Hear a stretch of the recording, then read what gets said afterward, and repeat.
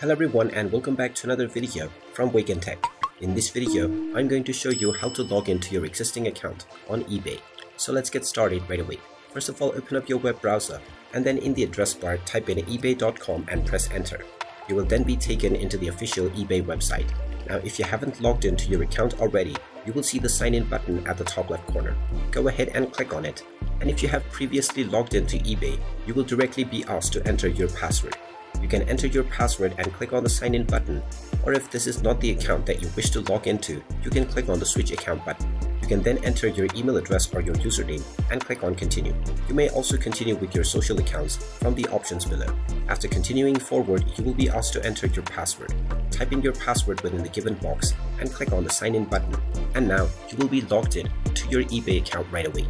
And you can immediately start shopping for the various different products. And there you have it. That is how easy it is to log into your existing account on eBay.